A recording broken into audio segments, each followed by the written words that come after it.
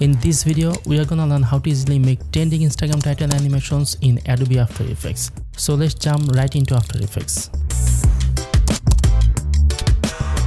First, you need to create a composition. Go to composition and select new composition to open the composition settings window. Rename this composition, for example main. You can set the resolution to 1920 by 1080, the frame rate to 30 fps, and set the duration to 3 or 4 seconds, which works well for this kind of text animation. Once you are done, hit OK to confirm the composition settings. By the way, in this video I'll focus on only text animation. In the next video, we'll learn how to export text animation as a MOGRT file so that it can be used as text template in Adobe Premiere Pro. You'll find a link to the next video in the description of this video once it's uploaded.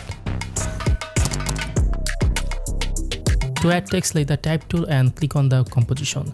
Type anything you like, for example after framing. Once you are done typing, switch back to the selection tool. Now make some adjustments to the text in properties panel. You can change the font and its style as you prefer. Next, go to the transform option and increase the text size according to your needs. Before adjusting the position, it's better to enable the proportional grade from the grade options. Adjust the X and Y position of the text slightly upward and center it. Once you are satisfied, you can disable the proportional grade and move on to the next step.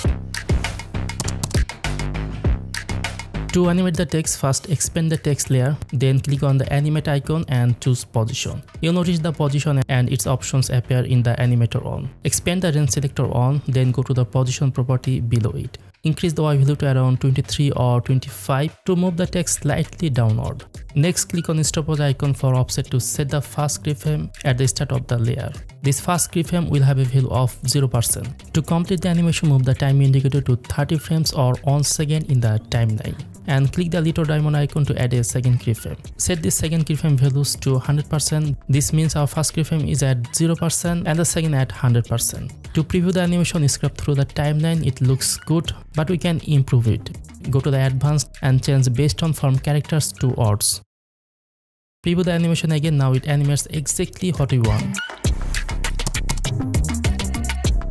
Let's enhance this animation by making text fade in. Since the offset keyframes already animate the range selector across the text, we can add opacity to the same animation. To do this, go to Animator on and click the Add button. Choose opacity from the menu, move the time indicator to the beginning of the timeline to see the live preview. Then set opacity value to 0% because the offset keyframes are already animating the range selector.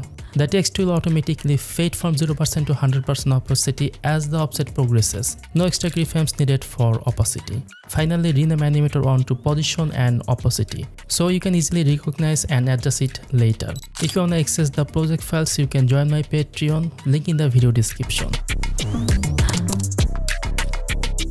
Now that the beginning animation is done, let's create the ending animation. For this, go to the text layer and click on the animator icon again. From the menu, select blur. You'll notice a new animator on is created. But since we previously renamed the first animator, After Effects named this new one as animator on again, though technically it's a second animator. Expand range selector on, then click the constraint properties icon to unlock the X and Y values in the blur property for a non-uniform blur effect. Increase the Y value to around 46 and check the composition preview to see the updated. Right now this blur affects the entire text because we have not added any keyframes yet.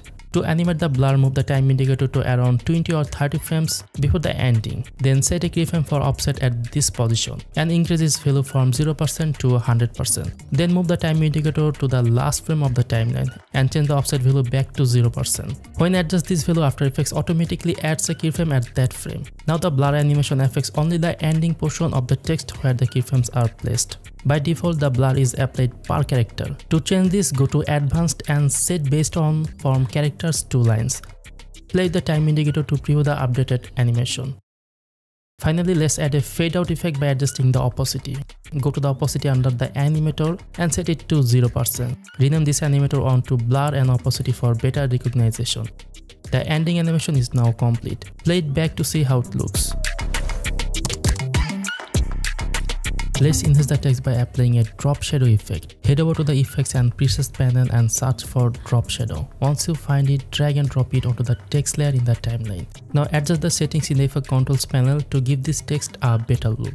Since the composition background is black, it's a good idea to temporarily change the background color to something lighter so we can see the shadow clearly.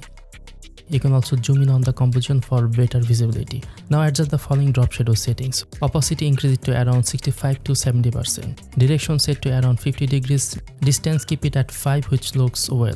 Softness adjust to around 8 to 9. After making these changes, the text will look noticeably better than before. In this step of the After Effects tutorial, we duplicate the text layer. First select the text layer and hit Ctrl+D to duplicate it. Now ensure the upper text layer is selected, then go to the text properties panel. Increase the Y value of the position to move the text slightly downward. Next, adjust the X value to move the text slightly to the right. After that, double click on the text in the composition to enable typing mode and type something like text template from after framing. Once you are done, switch back to the selection tool. Now play through the timeline using the time indicator. You'll notice that both text layers have the same beginning animation since we duplicate the original layer. To make the animation more dynamic, we can adjust the keyframes position. First, deselect all layers, then hit U key to reveal the animated properties with keyframes. Select the first 2 keyframes of the upper text layer and move them slightly to the right. This adjustment makes the bottom text appear first, followed by the top text. We are now at the final stage of our text animation. First, select both text layers, then right click any of them and choose pre-compose. Rename the new compose, for example layers. By default, move all attributes into new composition is already selected, so simply click OK to create the pre-com.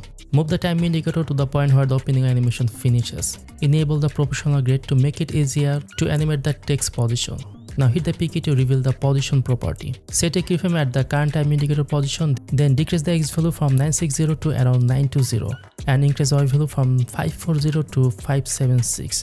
This moves both text slightly to the bottom left of the corner. Next, move the time indicator just before the ending animation starts. Change the Y value from 576 to around 544 and increase the X value from 922 to 944. Now when you scrub through the timeline, you'll see a smooth motion of the text moving from bottom left toward the top right corner. If you want, you can fine-tune these keyframe values for a smoother look. Once the adjustments are done, drag the first keyframes to start of the layer and the second keyframes to end of the layer. Our text animation is now complete. If you like, you can also enable motion blur for a more realistic effect.